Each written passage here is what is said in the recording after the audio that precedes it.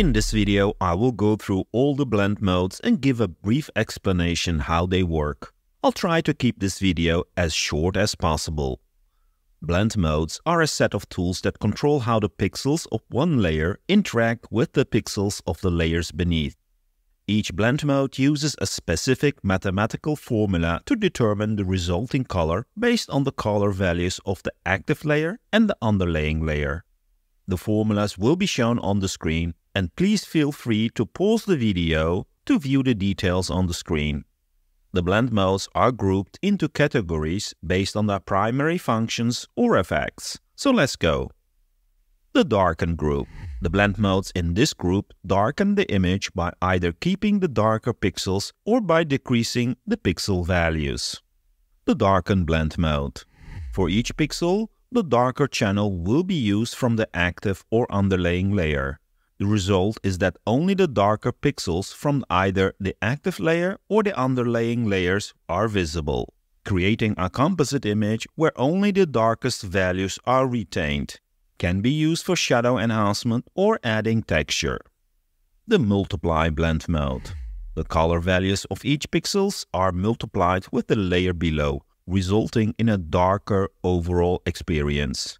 It is probably the most used blend mode for darkening, as the multiply process reduces the overall brightness with natural-looking results. Can be used for creating shadows or overlaying textures. The color burn blend mode. Darker than multiply, with more highly saturated midtones and reduced highlights. Acts a bit like a threshold. Truncation can occur as the calculation can result in values less than 0. Linear burn. Darker than multiply, less saturated and more gradual than color burn. Acts a bit like multiply with a dark threshold. Ideal when you want to have stronger darken effect on the shadow and midtones. Darker color.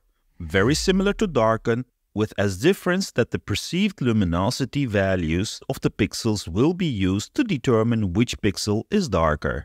Acts a bit like a luminosity mask. The lighten group. This group consists of blend modes which lighten the image by either keeping the lightest pixel values or by increasing the pixel values. The lighten blend mode. Opposite of the darken blend mode. Only the higher channel values will be used. The result is that only lighter values from the active layer will be shown. Useful for overlaying bright elements or give a tint of color to the shadows. The screen blend mode does the opposite of multiply. It is the most used lighten blend mode as it generates smoother results with strong brightness. Perfect blend mode to overlay images containing black to keep the light sources like glow or fireworks. The color dodge blend mode. A stronger screen mode. Darker pixels in the active layer become more transparent, allowing the lighter colors from the layers below to show through, resulting in mostly saturated midtones and blown highlights. The add blend mode, also known as linear dodge. Brighter than the color dodge blend mode, but less saturated and intense. Kind of compresses the colors and the luminance. The lighter color blend mode. Very similar to lighten, rather than looking at each RGB channel individually, lighter color uses the perceived luminosity from the composite of all the RGB channels to determine which pixel is lighter. Acts as an inverted luminosity mask. The contrast group. This is a group of blend modes that emphasize the differences in tonal values between the active layer and the layers beneath it. The blend modes enhance contrast by either darkening or lightening specific areas of the image. The overlay blend mode. Combination of multiply and screen blend mode where darker pixels are multiplied and lighter pixels are screened. Darker blend colors shift the midtones to darker colors. Light tones shift the midtones to brighter colors. Important to know is that the determination of light or dark pixel is based on the bottom layer. In all the other contrast blend modes, the active or the top layer is used. Great for enhancing contrast and saturation in an image. The soft light blend mode. Soft light is a combination of overlay and hard light blend mode and usually feels like a softer version of the overlay blend mode. It results in a softer and a more diffused effect compared to overlay or hard light, probably the most used contrast blend mode. The hard light blend mode. Basically the same as the overlay blend mode, with as difference that the active or the top layer is used to determine dark or light pixels for the calculation. In a sense, the opposite of overlay. Usually has an intense and dramatic effect. The vivid light blend mode uses a combination of color dodge and color burn, resulting in a strong contrast and highly saturated colors. Can be used to stylize images in a unique way. Most of the time when this is used, it will be used with a low fill percentage. The linear light blend mode. Similar to vivid light, but uses the linear dodge and linear burn blend modes. Usually it is a more dimmed down version of vivid light. Just like vivid light, a low fill percentage can create amazing results. The pin light blend mode. A combination of darken and lighten blend modes. It creates distinct boundaries between light and dark regions.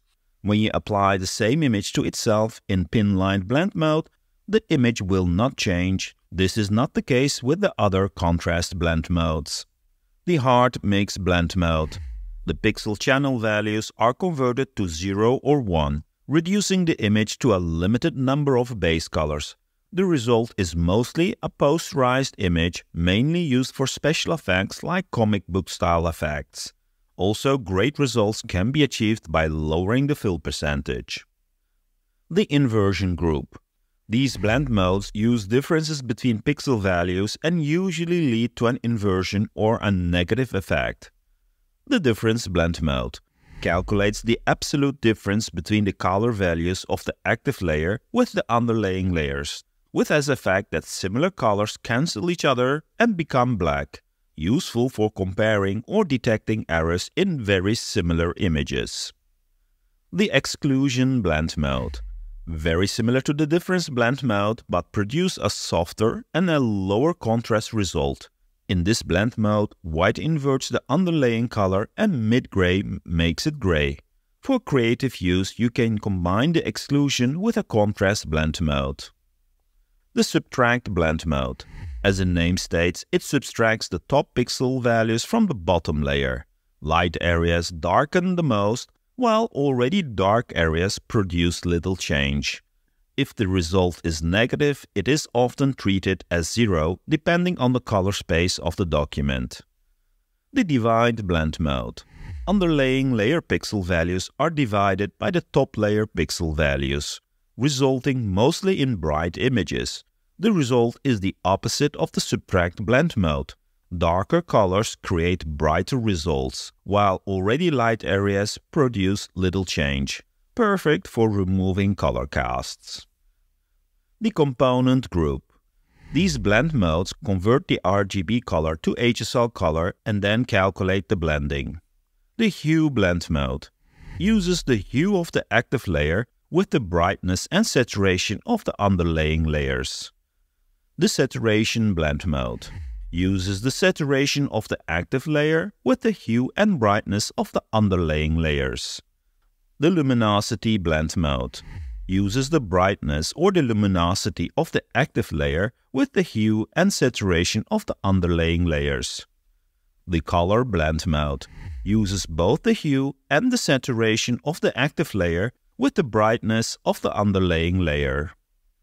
The affinity group. These are less common blend modes which are available in Affinity. The average blend mode averages the active layer with the underlying layer. When there is no transparency involved, the result will be the same as setting the opacity to 50%. Using the average blend mode will not make the layer transparent. The negation blend mode. A variation of the difference blend mode, however, it cannot be used for comparing images. The reflect blend mode is a combination of hard light and hard mix and acts a bit like a more organic color dodge where darker areas are more preserved. The glow blend mode is the opposite of the reflect and acts like a more organic linear light where the bright areas are more preserved. The contrast negate blend mode. I'm not sure how exactly this works, but it looks like Affinity is doing a contrast calculation between the colors of the two layers. If a contrast threshold is not met, then the blend pixel color is inverted. This is why when you apply a layer to itself in contrast negate blend mode, it will have the same effect as it was inverted. This blend mode is quite useful if you want to make sure icons or text need to be readable above an image with changing colors. The erase blend mode. A special blend mode which does not really fit with the other blend modes as it modifies opacity values. The opacity or the fill of the active layer determines how much of the underlying layers will be transparent. Can be used for masking effects. The basic group. These are not considered blend modes, however they play a role in the blending calculations. The normal blend mode. The normal blend mode is in theory also a blend mode which replaces the underlying pixels with the pixels from the top layer. Because the active layer does not blend with the layers below, it is usually not considered a blend mode. Opacity. While this is not a real blend mode, it is still a blend calculation which can be used with any blend mode and introduces transparency for a layer. The transparency is calculated by blending the pixel values from the top and bottom layer using an opacity factor. The fill percentage acts as a secondary opacity except for the special 8 blend modes. When used with the special 8 blend modes, it makes the layer transparent with the neutral color of the blend mode. This usually creates a more subtle effect for the special 8 blend modes. Here is an example of the fill. In this example, we can see that a layer blended using vivid light in 50% opacity is not the same as 50% fill. However, when the layer is first blended with mid-gray in 50% opacity and then blended in vivid light, we can see that the end result is the same as vivid light in 50% fill. I hope you liked this video. Don't forget to hit the like and subscribe button if you did. Thanks again for tuning in and until the next video.